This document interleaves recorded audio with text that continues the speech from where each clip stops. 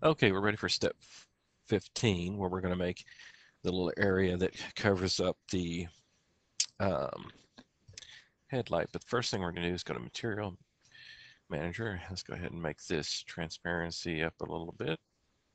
There we go, so we can see our truck. And then what we want to go here, hold the Shift key and drag and select that material, pull it over, and we want to make a new material. And we don't need transparency on this, and we want to pick a color that shows up. Any color you want to use so that we can see it. I'm going to use black. Okay, there we go, like that. Go to your object manager. What we're going to want to do too is delete this part maker and delete this one right here. We still have our main one down here, so if we've got to go back, we can. And right here, we want to select that one. Let's go ahead and copy it, but don't paste it, or go ahead and paste it. Paste it and hide it in case we need it for another part, but I don't think we should. So let's name this headlight housing. Okay. Now what we want to do is go back to the object window, open it up, and headlight frame, we want to add this to there,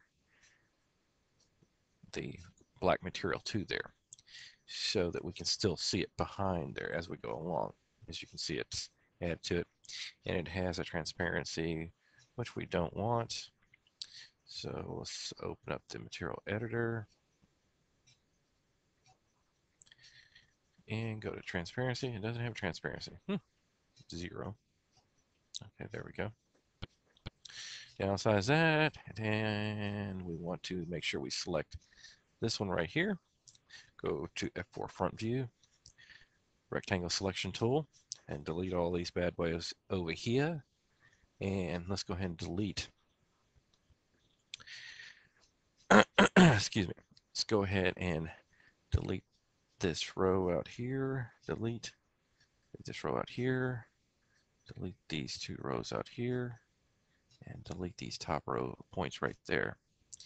Now we want to take this and we want to size it to the inner of that black area right there. There we go. There goes that. Move these in right here too, where it's moved in right here. There we go. Move these up. And there we go. And grab these and move those in.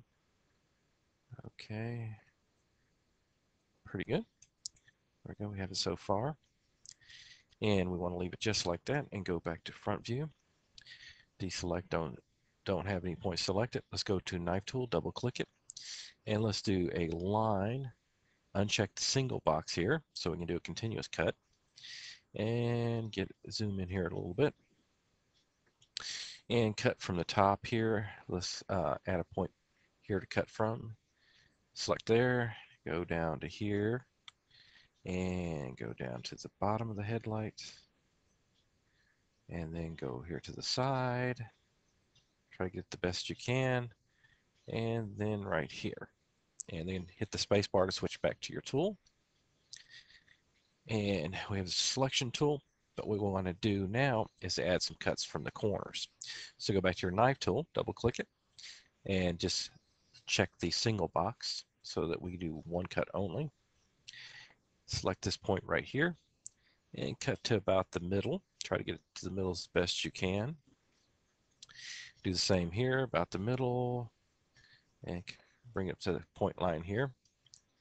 And do the same down here and the other side. Boom, boom, and about middle ways. All right, next go to your rectangle selection tool. Select the 4 new points you just made and cuts. Scale tool and scale out till it looks like a octagon circle or a semicircle that's with squares on it. Now, what you can do if you look and see that some of these are out of place, so go ahead and take this one, just kind of even it out and even that one out just a little bit. That one looks pretty good. That one looks pretty good. There we go. Now that you have that, we want to do a live selection and select all these points here. Hold the shift key down, select all these points, and go ahead and draw them in pretty good. Say about right about there. That looks good. All right. Now you want to go to polygon mode and select these 4 polys right here. The extrude tool, extrude in one time real small. Make this a good edge, and then go ahead and pull back a lot more. And I would do one more and then delete. Okay, there we go. Now we want to look see how our progress is doing. So open up your, not your material manager, your objects manager, and slide this down into here so that we can see how we're looking as far as how the shape's coming out for us, see if that's what we're going for. Yeah, pretty good. Looks good. Okay, but we want to add a little lip edge here, a little frame to this section here. So what we're going to do is go back to the Objects Manager. Make sure we have that selected. And we want to go make sure we're on polygon mode, which we are. And what we want to do too to this piece so that we can maneuver around correctly is go up here to plugins. If you have the axis tool, use that to center the axis so that we can pivot around that model. Front view, let's go to live selection tool and select your corners. Right here, so select all the outer edges. Now we're doing this one a little different than we've done all the other frame pieces because of this middle section here, and we want to keep 4 squares, and I don't want to add more cuts across the main frame. So what we'll do is actually just go to our extrude tool, extrude out just a little bit, and then one more time. And now you see we've got here problems. We've just messed our beautiful little mesh up that looks smooth from the edge. Well, simple to fix. Go to F4, go to Points tool, go to the Line tool, the Knife tool, excuse me, and single line, yeah, visible only. Make sure that's unchecked so we can cut through the mesh. And go right about here, go straight across, boom, and go to the top, do the same thing. There we go. Now, what that's done is gave some nice, beautiful little cuts here, which we'll do a little test render to show you. There we go. Now, that's what we're after, that nice little clean, smooth edge to it right there. And if you want to, it's a HUD render, so it doesn't look great. You can add a cut across here on the top too to give it even a better look to it, so we'll do that. And go ahead. Oh, I think I'm happy with it like that. I'm going to leave it just like that. Okay, we're ready to move it into place. F4, we'll see that it looks pretty good in shape right there. So now we want to go to F2, the top view, rectangle selection tool. Select all of them, and let's move them back to where they look like they line up pretty good with the top. And so what we got to do is move these back just a little bit.